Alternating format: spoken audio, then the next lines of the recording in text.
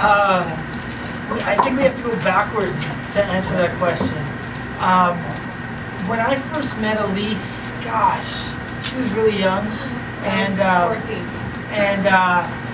And long story short, we kind of kept in touch. I always knew she would be a star. It was just a matter of time, and she ended up getting a record deal in the U.S. You know, not every record deal works out. And she ended up back in Canada, and I was a judge on like an American Idol type contest. And Elise sent me an email out of the blue and said, "Can I enter?" And I said, "Absolutely. You know, we love talented people in the contest." And Elise entered, and it didn't take long for me to know she was going to win. And I knew actually on the first day that she was probably going to win. And she won, and then we teamed up and into her first record. Her first song, Insatiable, and I signed her, and she was very young at the time, and we did this song called Insatiable. And being a guy who makes music for North America, all of the labels were telling us, no, you'll never be able to break an Asian pop star in North America, it's not going to happen, and we didn't believe them. So we decided to defy what the labels were saying, and we put out Insatiable, and it went #1. Which is, they were wrong. So we felt really good about that. And within weeks, all of a sudden Elise was doing sellout stadiums with Rihanna, and it literally happened overnight.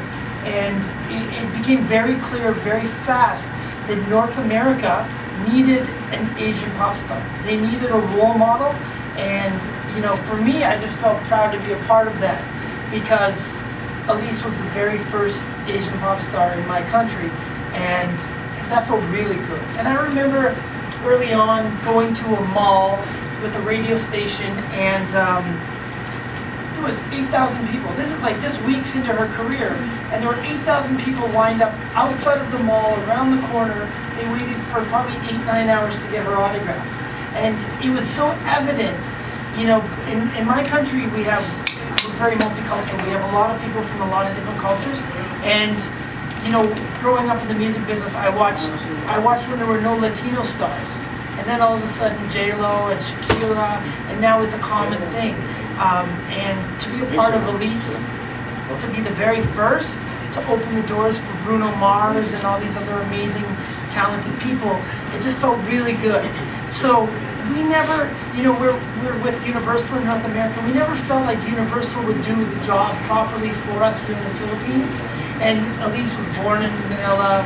She's Filipino 100%. And so we wanted a partner that knew that we felt good about, and we would trust, and knew would direct us and guide us for this market. Because you only have one chance at a first impression. So we wanted to do it right here. And so the only person that we would ever even agree to work with was Boss Vic. So we met Boss Vic, he came to Canada, we had dinner, and that night we knew, okay, now we're ready to launch in the Philippines properly. And working with VIVA and MG and the whole team over here, and Punch, and this is home to us. So everything's unfolding, like literally as I sit here in front of the cameras, everything's unfolding exactly how it's supposed to. And so we feel really good and really proud, and just happy to be here in the Philippines. Like, this is such an amazing emerging market. Walking through the malls and seeing CD stores, like, there's no better place in the world for music than this country right here. You know, everywhere you go, you watch the shows on ABS-CBN, primetime TV, it's singing and dancing. What other country has that? We don't have it in our country. The U.S. doesn't have it in their country. It's here. And so for us, you know, this is the place we want to be. So we're really excited to you know, roll out Elise here with VIVA.